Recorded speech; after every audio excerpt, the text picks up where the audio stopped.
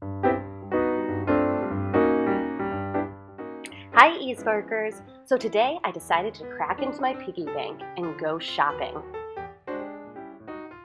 The first thing I bought was stickers for my collection. I pulled the correct change from my pocket to give to the cashier. I gave the cashier 3 pennies, 1 nickel, and 1 dime. So how much did the stickers cost? In order to figure this out, I need to remember how much each coin is worth. I know that a dime equals 10 cents, and a nickel equals 5 cents, and 1 penny equals 1 cent. Now that I've remembered the value of each coin, I'm going to make a picture to solve the problem.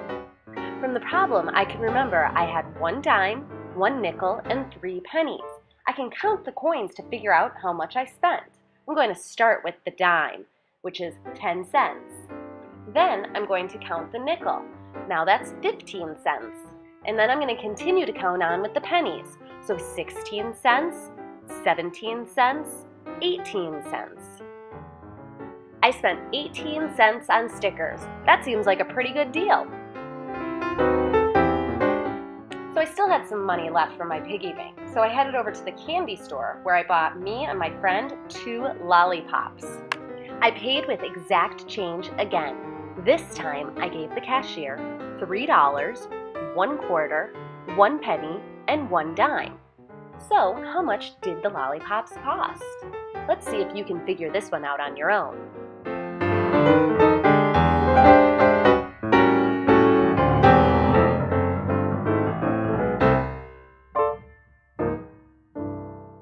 Did you determine the value of your money first? If you said a dollar equals $1, a quarter equals 25 cents, a dime equals 10 cents, and a penny equals 1 cent, you are exactly right.